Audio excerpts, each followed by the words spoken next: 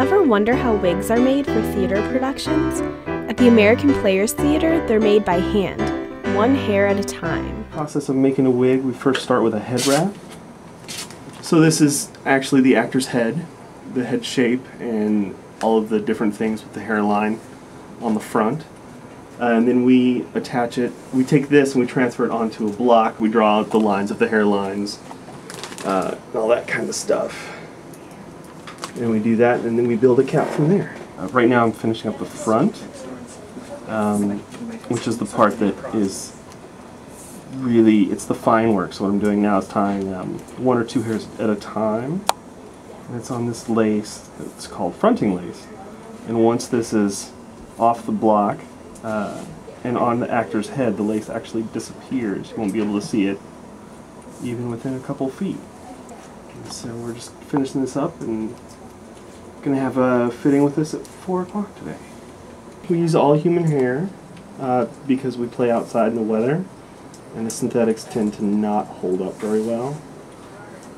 And just like, you know, just like a regular human hair on your head, the wigs will interact with the weather and the humidity will affect it and all that kind of stuff as well.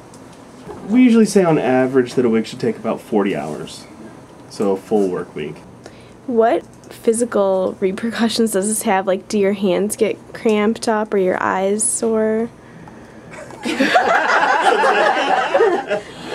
Very too physical. Yeah, these are my bifocals. I think that as we all become more aware of repetitive injury, I know I'm really careful about stretching my wrists, sometimes your shoulders, but you just have to be careful about it. People can get carpal tunnel. 70 to 75% of it is finding a good position. You can see we all do it differently. I like my little stand here.